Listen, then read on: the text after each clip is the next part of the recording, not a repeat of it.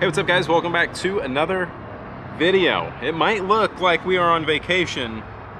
We are not. It kind of feels like vacation. We are back in Charleston for hospital stuff. However, Kendall has not been admitted to the hospital, so we're not like in a hospital room, but she's got scans and tests and all sorts of things this week. But we're hanging out here at this hotel in between things over the next few days, so we're lucky enough to have a pool. It is about to thunder and storm. Look at this. Look at the sky. How are we supposed to go swimming if the sky looks like that? So we came out here. It was very hot and sunny. And then we went inside, got changed, came back out, and it's disgusting. You really think it's gonna rain? Yes. You don't want to like swim for 5 more minutes before it... No, it's cold in there. Huh? Feel it yourself. Some of the testing that she has to have done before we do the stem cell transplant, so that they kind of have a good baseline and they know that she is healthy enough to go through the stem cell transplant, and to also sort of monitor what sort of effects the last 5 rounds of chemo may have had on her. So these are things that they did initially to get a baseline: hearing tests, kidney function tests. We did a dental exam today. We have to do a bone marrow biopsy, make sure that it's not spread to her bone marrow, and see the kind of the baseline conditions of that before the stem cell transplant. We did get results from the most recent MIBG test, and I will share those with you shortly. EKG tests for her heart. She did a renal scan today, which is similar to an MIBG. It's a radioactive chemical that they put into her port, and then it lights up her kidney, and they scan it on the thing that had all the little speckly dots like the MIBG, if you remember that. And then they drew her blood every hour on the hour for 3 hours, and that helped them figure out how it was flowing and filtering and all these kind of things that are way above my head, and I'm not gonna pretend to really fully understand it, but we got the results from that. A-okay, everything looks great. That's what we're doing. More tests, more scans, we're hanging out. We're having fun at the pool and trying to enjoy our time before things get crazy. Let's get a little update on Kendall. How you doing? You look amazing. How you feeling?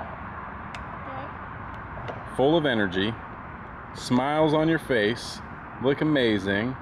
Your scar looks great. G-tube doing its thing, just kicking butt. Oh, that's thunder. Yeah, I'm leaving.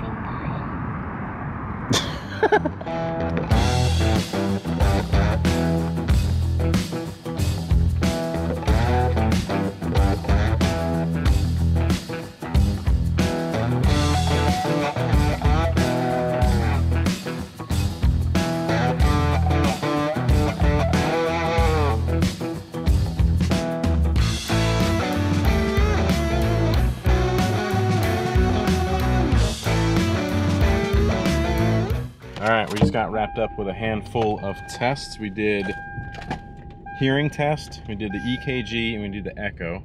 Now we've got a few hours until we come back and meet with the surgeon. So as you guys can imagine, Brandy is on the hunt for a cute place to eat.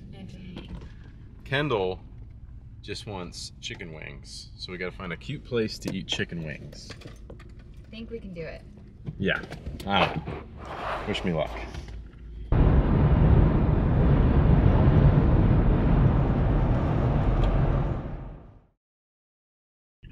I wanted to call and, this is information like, Dr. Krabeka is still in Amsterdam at the meeting, but when, she gave us that info, we want to make sure we're doing the best thing for Kendall. So right. I'm going to ask Joan to set up a PET scan. I'm not sure what day she's going to be able to get it. I'm hoping as quickly as possible. Okay. Because like I said, if it is negative, we stick with the transplant plan that we have. So I think for tomorrow, we hold off on the bone marrow test till we know we're proceeding. And, I'm going to get up with Joan. She was looking at getting the PET scan scheduled as quickly as possible. And as soon as I know when that'll be, I'll give you another call back. Okay, and I have a question about the maturing neuroblastoma cells. So are those essentially like benign cells, or how does that like? Yeah. So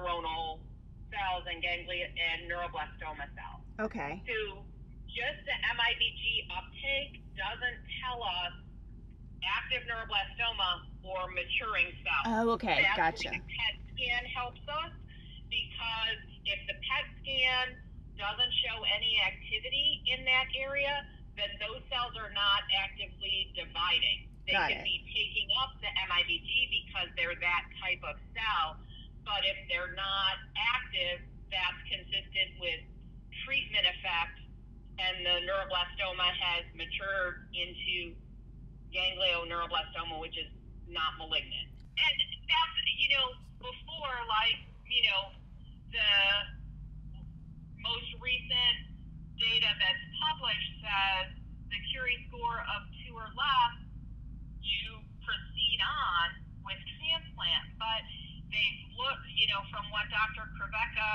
learned at the meeting, they've looked at that group, and where the PET is negative, those kids go on to transplant and do fine. Where the PET is positive, they think those kids might benefit from a cycle of immunotherapy or two to try and get the Curie score down lower and the PET negative before moving on with transplant. Yeah, that makes sense. Okay. All right, I'll call you when I know a date for the PET, and we'll go from there. Okay. Basically what was happening there was that they were saying that the MIBG scan, the neuroblastoma cancer scan, is highlighting some in her liver and in her abdomen still, and they're saying it was at the tumor bed. And I mentioned that to the surgeon because we also had a meeting with the surgeon, because Kendall has to get another line put in her neck, similar to the port that's in her shoulder already. They'll put one on the other side for the stem cell transplant and the immunotherapy treatments and everything for the next 6 months or so. He was shocked to hear that there was still some lighting up in the scan, as the surgeon who thought he got it all out. So I thought it was very important to mention that to him. He pulled up the scan and didn't really see anything. So the plan now is for them to go ahead and do a PET scan. And what that's going to help do is determine whether the MIBG that's showing up is being taken up into old dead tissue, leftover whatever from the tumor, or is it live, active, dividing cancer cells. If that's the case, we're fortunate enough to have our doctor, Dr. Krivecka, who's at the Neuroblastoma World Conference in Amsterdam. She's there right now, and she got the most up-to-date information, and she's saying to do the PET scan, and if that's the case, we need to change the course of treatment and do 2 rounds of immunotherapy first, and then the stem cell transplant, because they want her to go into the stem cell transplant with a Curie score of 0. Right now, what they're saying is that she's got a Curie score of 2 because of what they're seeing highlighted in that tumor bed, which could be nothing. So she could be a 0 or she could be a 2. So we're gonna do the PET scan to find out for sure what's what, and then that'll help us dictate where to go from here. So anyways, that's the updates on Kendall. And once again, if you guys want to help support Kendall, you can get yourself a shirt. This is a kick-ass Kendall shirt. There's also a Team Kendall shirt that some other people set up for us. The proceeds from these shirts go directly to Kendall.